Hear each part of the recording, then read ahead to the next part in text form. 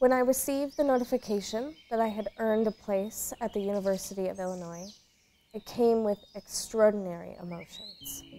It started with utter disbelief, knowing that this university had a massive reputation for academics and an even lower rate of transfer acceptances. This, of course, moved into pride. I was intelligent enough. I was good enough. And someone finally saw that in me. Most importantly, however, the news came with overwhelming anxiety and disappointment. This moment I had dreamt up in my mind had finally arrived, but the celebratory balloons had quickly begun popping all around me.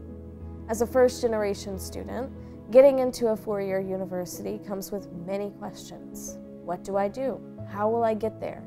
How am I even going to afford this?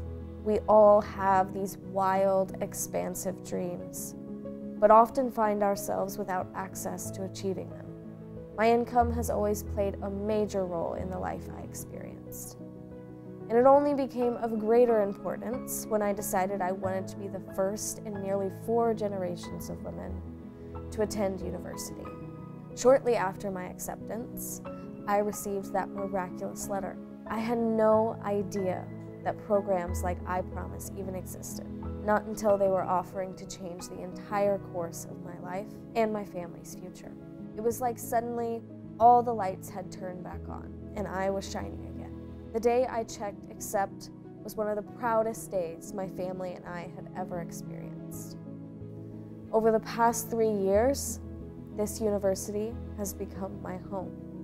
I savored every moment I had walking through this extraordinary place, reading under trees, and yet I never imagined the emotions I would feel when I left this place for the last time. The hours I spent laboring over lesson plans and essays inside the walls of the English and Education building had ran right past me, and I didn't even realize it. They always warn you how much you'll miss this time in your life. There truly is a piece of myself missing, left here for the next generation to find. This university, this program, has helped me realize my dream of becoming an educator. Inspired by the wonderful examples I have learned from here, I am now able to move out into this world and change lives. Advocating for students, for teachers, and for the field of education has been and always will be my greatest dream, goal, and day-by-day achievement. I dream of equitable, student-centered education and available resources for all students and educators. I dream of continuing my education so I can one day make a difference in educational policy or administration. But most importantly, I dream of making an improvement, making a change.